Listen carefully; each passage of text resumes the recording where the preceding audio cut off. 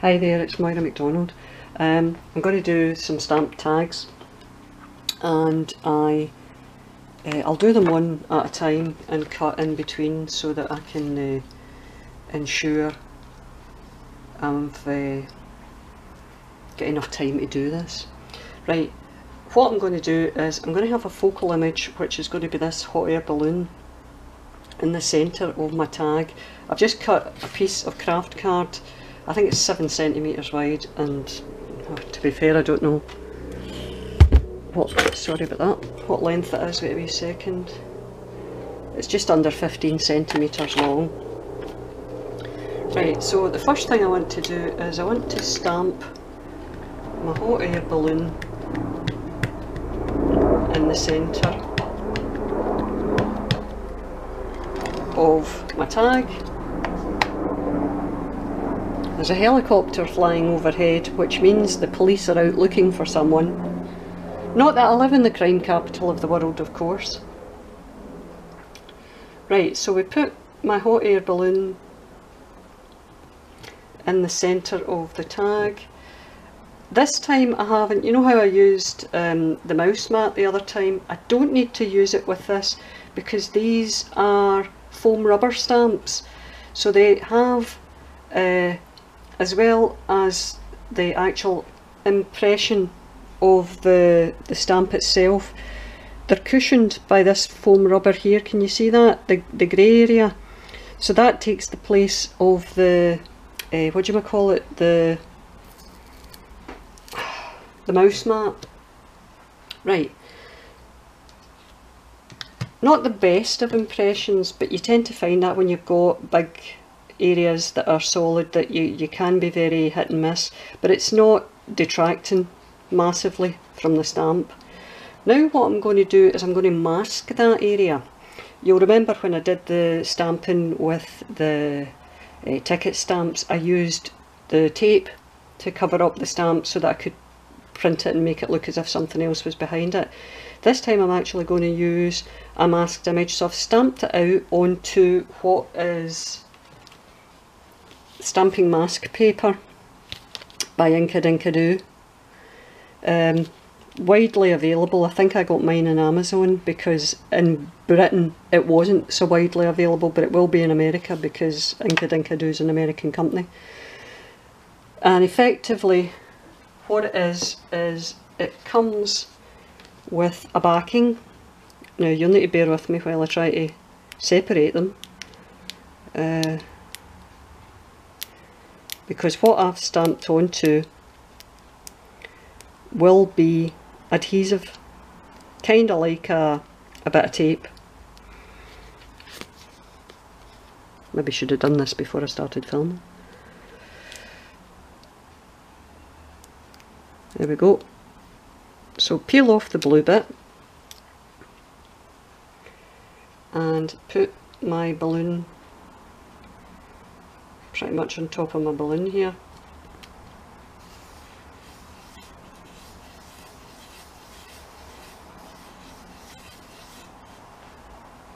So effectively it's covered up. So what I'm going to do now, bear with me, as I should have got this out.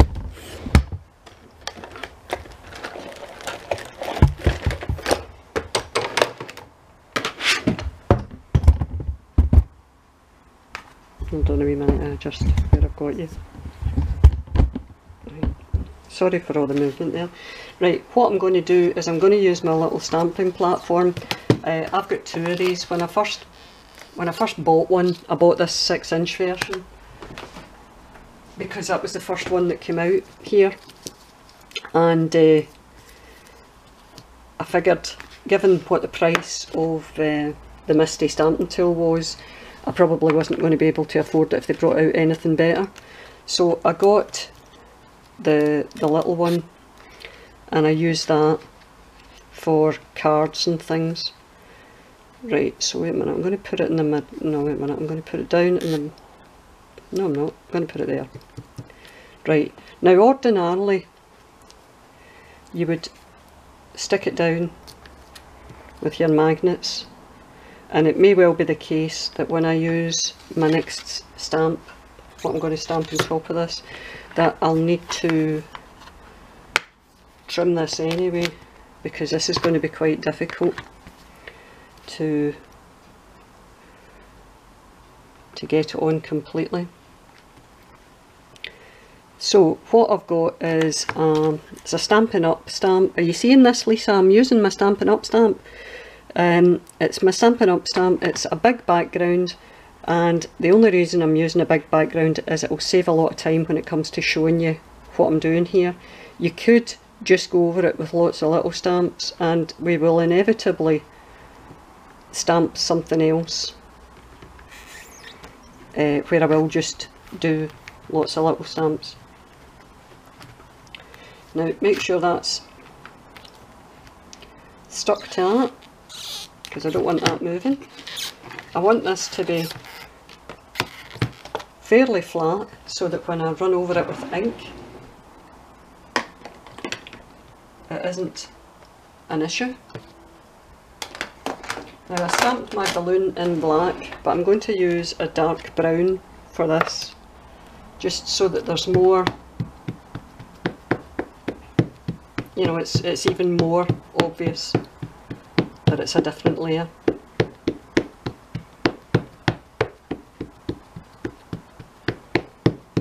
Big stamp, lots to cover.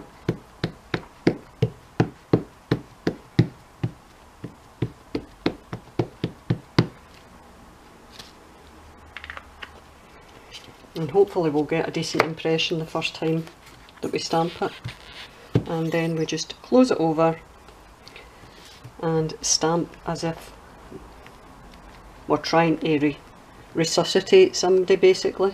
CPR stamping, Tim Holtz refers to it as that. You're just basically making sure that there's good contact everywhere, especially since it is such a big background stamp, to make sure that looks pretty good to me, I would say. Yep. Remove my little magnets, peel off that, and you'll notice that the stamping is in the background relative to that. All I need to do now is trim off my corners up the top and punch my hole, and I've got a stamp, a tag organised, and that's it. So this can be used again if you were making multiple versions of that stamp, or not so much multiple versions, but perhaps using it and changing the background in some fashion. You could retain that, just put this back on it and put it away in a cupboard somewhere, or in a wee folder where you keep your stamping stuff, and that's it. I may well just keep it in the little wallet that I've got that stamp in, and that'll be it. What I also did with my stamping tool, I know Misty come with, you can buy pages. I got just squared paper, laminated it, and I use it. This will wipe off, and that's there as a grid if ever I need to measure anything up. And that's that. So that's that tag made, just about, apart from cutting off the corners. I'll get try and find my trusty tag that I use for cutting my corners.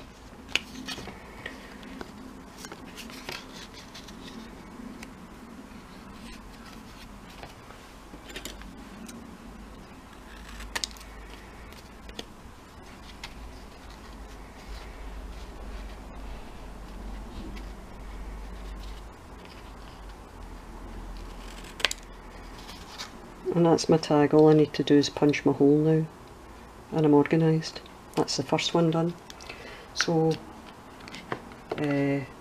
I'll cut here, if you pardon that pun, and I shall organise the next stamping, whatever it is. I'll look out whatever I'm going to use next and give you advice on how I would do that. Okay, so be back with you in a second. Hi there, Moira McDonald again, and I'm going to just do some stamping to make it look on this occasion like it's almost cut from scrapbooking paper. Again, I've used the next bit of my craft card. I'm using photopolymer stamps this time, so that's the clear stamps, and because it's photopolymer I need to put this layer of foam below it. This actually comes with a stamping tool. You'll always get a foam layer with stamping tools, unless you buy the Tim Holtz one, in which case you open up the thing and turn it round so that it stamps in another way, because it gives you a different, it presumably is cushioned in a different way. So I've taken my stamps and I've just laid them, not so much randomly, but I've put them in such a way that they're going to overlap the paper so that it doesn't look just, you know, you'll think from looking at it that what's happened is it's been cut from a bigger piece of scrapbooking paper, and I can do some distressing over the rest of it once it's finished. So I've laid them all out on that, stick them to my board by closing it over. I've got my little magnets holding my paper in place. Different colour of ink this time, it's a darker brown. I do a lot of stamping, and I have done a lot of stamping for a few years now, because obviously I was primarily a card maker, so you do a lot of stamping on cards, generally speaking. And close that over, and then it's CPR within reason.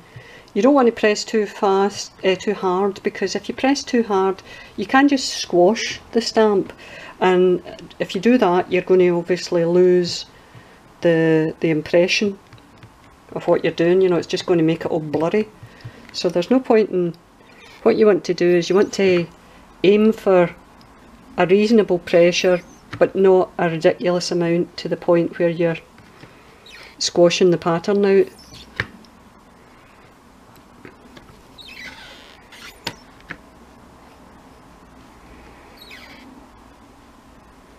I think that's fine. I think that's a reasonable enough impression. So that's that done. It's just a question of cleaning up those stamps now, and obviously, as always, cutting off the corners of my tag, and I'll punch my hole with my crocodile or my other little tool once I'm finished with everything else. And that's that one done. So, cut, and I shall go clean my stamps and come back and we'll tackle the next one. Okay? So, third stamp. What I'm going to do this time is just do a tag that is patterned, and I'm going to use a different coloured ink. I'm going to use Distress Oxide, Tim Holtz, Everybody Loves Tim, Stormy Sky.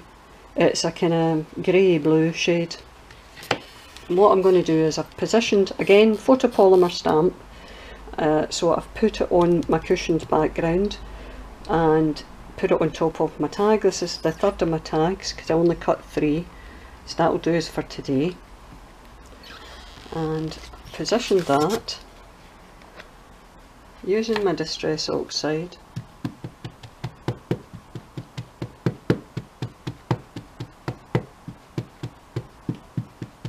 Make sure I've stamped my image as best as possible, and then press it down.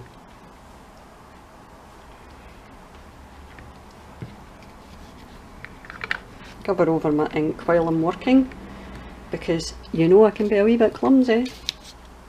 The scissors away as well, I think. Right, let's see what kind of image we've got. It's not too bad at all.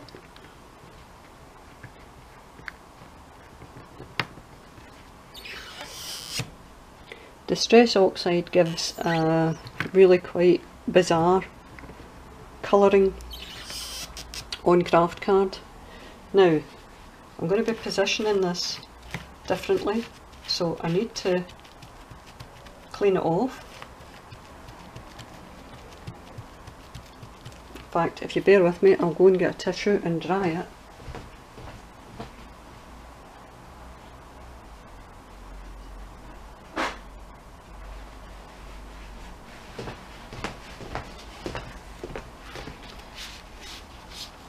The reason I'm drying it is, like all distress products, it reacts with water or fluid of some description.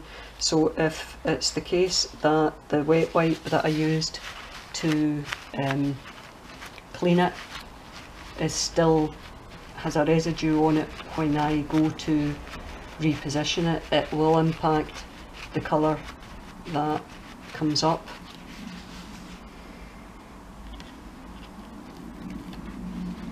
So, just checking it over, and to my eye it looks okay. Right, so what I want to do is I want to position it in such a way that I get pattern continuing somewhat as if it is just one big pattern on the tag.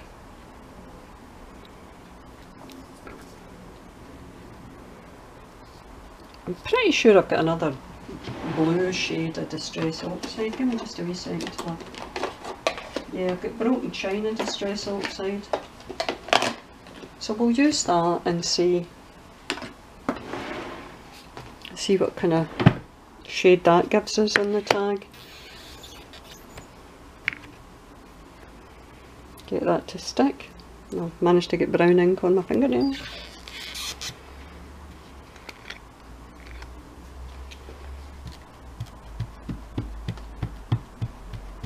I'm not here to sell you Tim Holtz products, by the way. I think Tim Holtz is pretty good at that. So are a number of other people who clearly are employed to do so. Right, so we'll use that on this.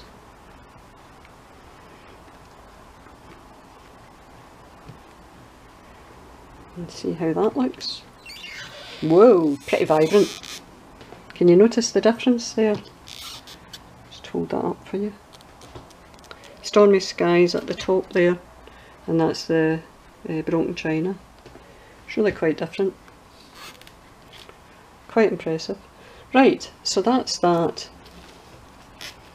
Now the thing about the Distress Oxide products is you can layer them, and in theory they shouldn't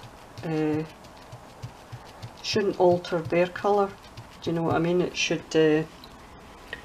be the case that you can just put another colour on top and it will blend in. Just try and dry that off. I'm not actually going to use that stamp again. Let me see, where's the box I got it out of? Here we go. Got a box of stamps that are just basically patterns. So if we introduce another one, might be a bit much actually, to be fair, but what I might do is I've got a wee kind of corner stamp here. I'm going to move that. Now I will be I'll cut off a corner of one of these. It's up for grabs which ends the top, if you know what I mean, because obviously when it comes to this, it is just a pattern. It's a random pattern, so it doesn't need to match anywhere. I can wipe that because again, in theory, that shouldn't touch my card. That's quite pretty up there. Wipe that off and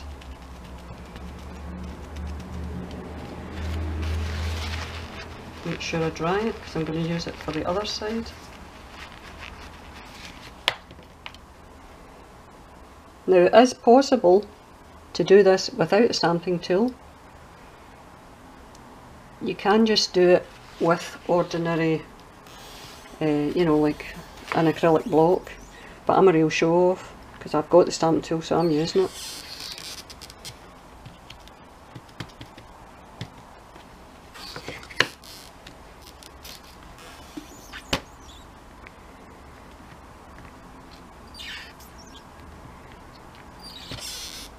That's nice.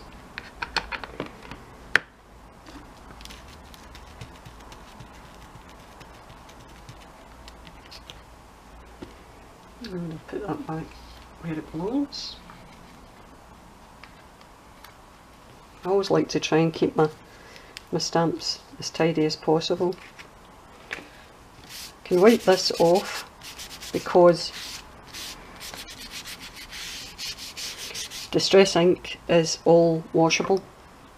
Need to leave that to dry obviously before I put it away, so move it out of the way.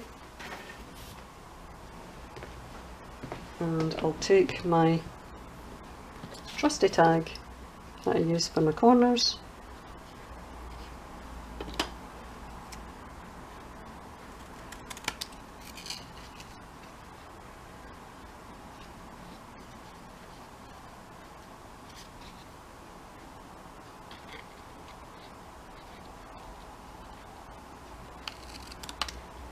and that's us. I'll probably go round the edges with some brown distress ink. Move that out the way.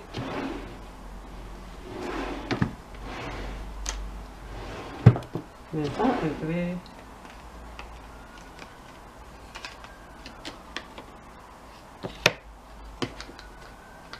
Get that ready. What I would advise is, if you're using Distress Oxide in particular, it does take quite a long time to dry. And in that respect, I wouldn't dive in with trying to do the distressing round about it until it does dry, because all that will happen is you'll smudge your blues somewhere over that. So I'm going to leave that as it is just now to dry, and I'll tackle my other two tags because I didn't do them with distress ink. I did them with just normal run-of-the-mill ink. I used archival inks for these. Not that it really matters, but the particular ones I've used are not reactive with water.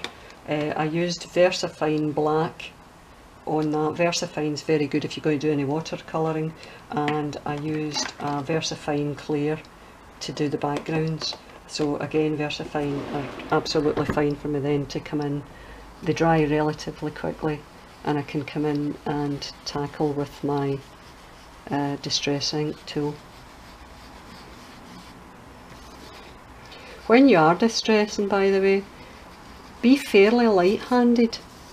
You don't need to batter in to make it look as if you've dragged it through the mud, unless that's the look you're going for. I mean, don't get me wrong, sometimes I do, you'll know yourself if you've looked at some of my other stuff, I do really quite like the grungy type of idea, but there's a fine line between making a mess, as far as I'm concerned, and grunge.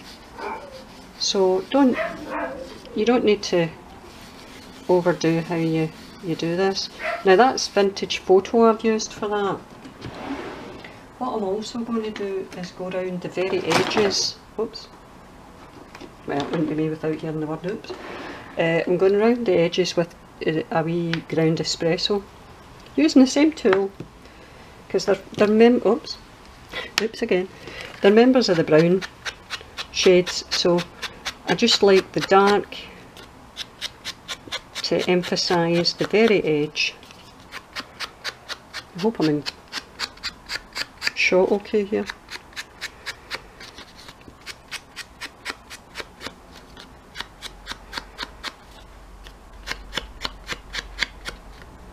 That's fine. I ordinarily, I have to say, just use the little ones, the little ink cubes, when, you know, I mean, he's not brought out those distress oxides in the little ones, so I have to use the big ones for that, because you know what it's like. Tim Holtz brings out something, you've got to give it a go. Of Tim Holtz products I have tried that I would not recommend are distress crayons. I've still really got to figure out how to use those. I've not got very many of them. I bought a few, and then I bought a black suit and a vintage photo from someone on, I think it was Amazon, and in their infinite wisdom, instead of sending me one of each, they sent me 6 of each. And I contacted them and said, you know, this isn't what I wanted. I didn't pay for 6, I paid for 1 each. But I'd had free postage, and I says, how do I get these back to you, given that I had free postage when they came to me, and I don't see why I should have to incur the cost when you made the mistake. And they said it's okay, you know, just it was our mistake and forget about it. So I was left with 6 of each, and I have parted with a couple to friends. But again, I must admit, I'm not entirely clear the best way of using them. I don't have any distress markers. I use, if I'm doing any watercolouring, which I may well do some watercolouring in a tag, I don't know, we'll see. I tend to use, oh gosh, what are they called? Hold on, I'll tell you.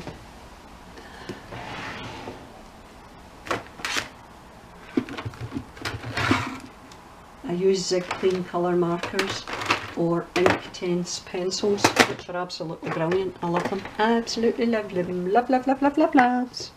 And I'm not very good at colouring within lines, but I try my best. Right, that's us. That's those 2 tags done. I can't finish off the other one because, like I say, I really would prefer to leave the distress ink to dry a bit longer. But that's some stamping done for our tags. So I shall leave you at this point, and oh, look at all the dirt. Well, it's not dirt, it's ink. I'll leave you at this point, and I'll see you again within the day or so, and we'll tackle some more tags. Quite possibly just kind of collage. Okay, so thanks very much for your time. Hope you enjoyed it. Any comments, feel free to have a wee chat with me, and I'll see you again soon. And these will be for the book that I have been making, the Make It With Moira book. Okay, see you later guys, bye!